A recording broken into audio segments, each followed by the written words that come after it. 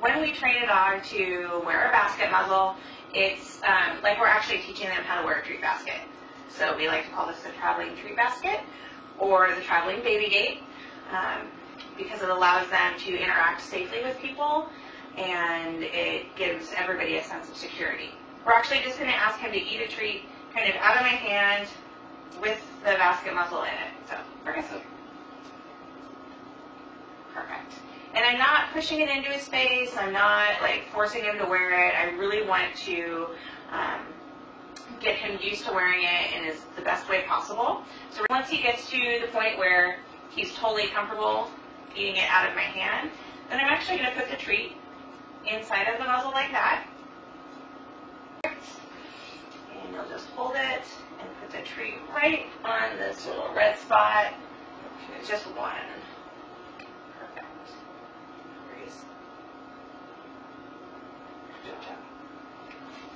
And then you can go ahead and add it or decrease the amount of distance it is. So just put some a little bit more, like right here. Put it on there. Perfect. Good. Okay, let's try that again. Okay, excellent.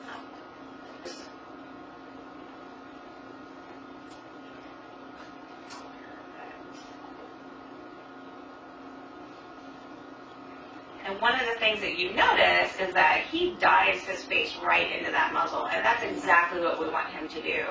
So when we bring this muzzle out, we want him to be excited that it's there. It's not a scary thing. It means that he is going to have a lot of fun and a lot of treats.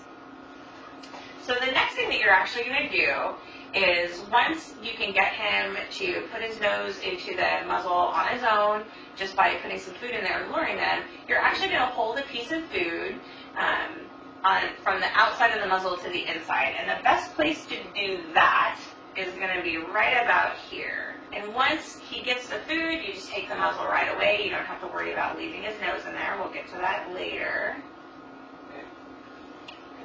So the next step with this training is that we're actually going to ask him to put his face in the muzzle, and then we're going to give him the treat. So we're no longer luring him.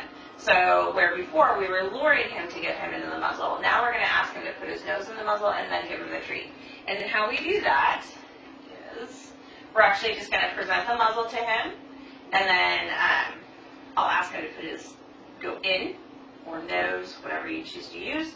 And then once his face is in there, I'll tell him yes and give him a treat. So, okay? Yes. Once he is done with the treat, I take it away.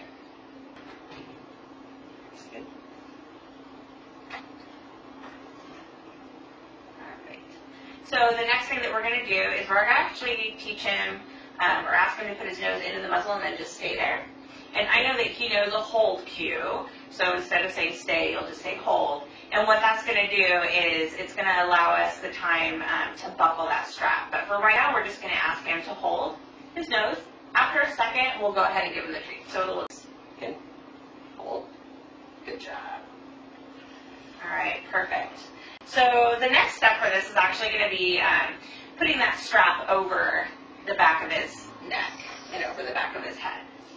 So to do that, we're actually going to ask him to put his nose in and hold, and then we're just going to move the strap over the top of his head. We'll give him a treat. We'll take the strap off, and we'll release it. So it'll look like that. Good boy. Stand. Hold.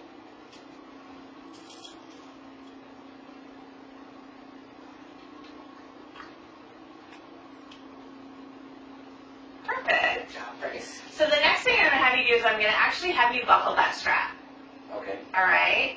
So what you'll do is you'll ask him to put his nose in to hold, and then you'll just buckle that strap. So you might need...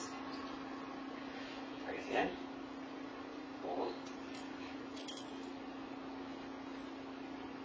And this is always kind of the hardest part because now you're kind of moving around.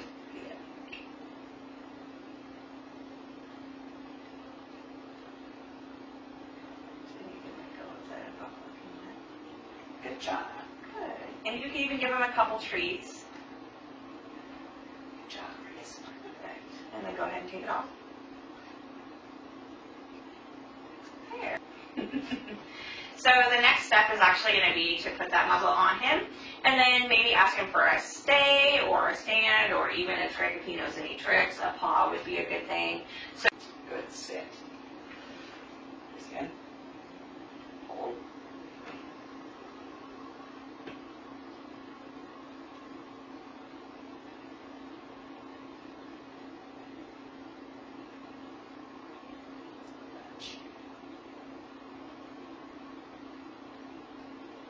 it's right in the middle.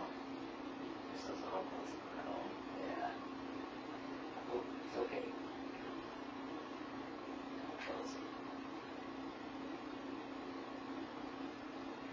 Just hold them. You got it. Okay, perfect. Very hot. Very hot. Good job. There you go. Go ahead and take that off of him. Okay. So when we're working with the muzzle, especially in the beginning parts, we always want to make sure that while it's on, they're engaged. So we don't ever want to put it on him and then kind of leave him to his own devices, because again, we want it to be something really good. When I'm doing any cues with the muzzle, I always make them really simple. So if I know that he's going to do a paw more than he's going to do a touch, then I'll ask him for that paw because it's something easy for him to do, it's simple, and I can give him a lot of rewards, and that's what muzzle training should be. It should be fun. It should be something that, even though it's a useful thing and it's a safety thing, we don't ever want them to be afraid of it. Sit. Sit. Good. Sit. Breathe in. Hold. Good job. I'm going to put that muzzle strap kind of up and behind his ears. Okay. There you go. And that's going to actually make it fit a lot better for him, and it's going to be more secure. Because one of the things that we don't want to happen is for him to knock that muzzle off of his face, because then it's no longer useful. Is that a little loose? Is that okay? It is a little bit loose. You may want to tighten it up a bit. This could come up over his neck like that, but it also means that when it's on, it can come off of his nose. So this right here is actually a really, just a good tight for him and his nose shape.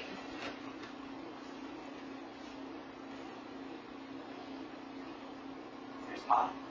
Good job. You can move around and ask him to come to you. Bruce, come. Good job. You can even ask him to jump up or sit or whatever. Just kind of do some fun stuff with him. Bruce, sit. Good job. Bruce, up. Good job.